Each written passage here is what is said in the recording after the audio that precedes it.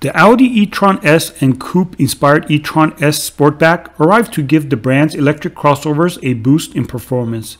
These performance-focused models offer 496 horsepower and 717 foot-pounds of torque on 8-second boost mode, rather than the existing model's 402 horsepower and 490 foot-pounds of torque. During normal driving, the S has 405 horsepower and 596 foot-pounds of torque versus 355 horsepower and 414 foot-pounds of torque on our regular versions. The drive has been programmed for efficiency in everyday life. In normal driving mode, only the rear electric motors work. The front drive is unpowered but switches itself on, with the driver barely noticing, if the driver needs more power. It also switches on predictably if the grip declines. It does so when traction values are low and during rapid cornering.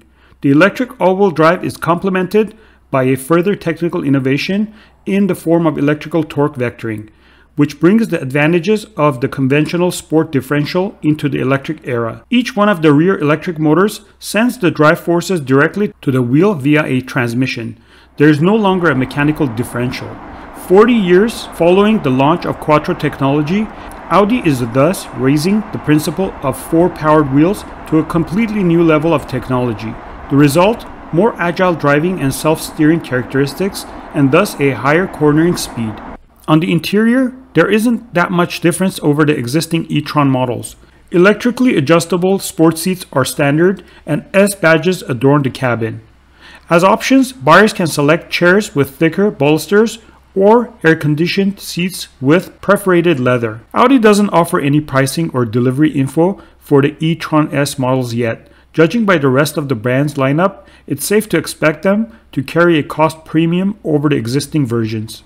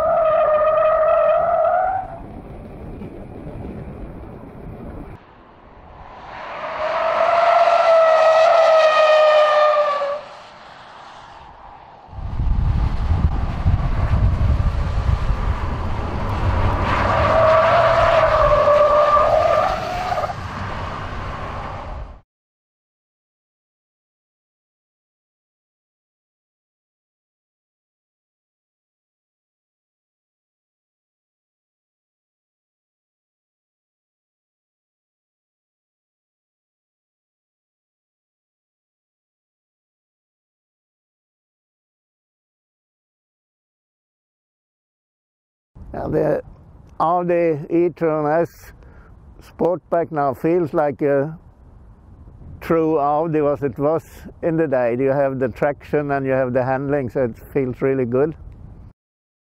In the end of the day, I think this car is more efficient than what we have in the days.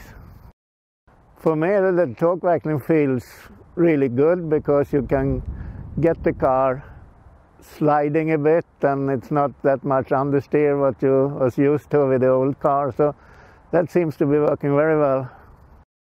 Now, but it's like everything, I think, with the new thing, you have to learn a little bit how it's working, but that feels quite easy with the e-tron now, so it's because torque vectoring and things is helping the handling a lot.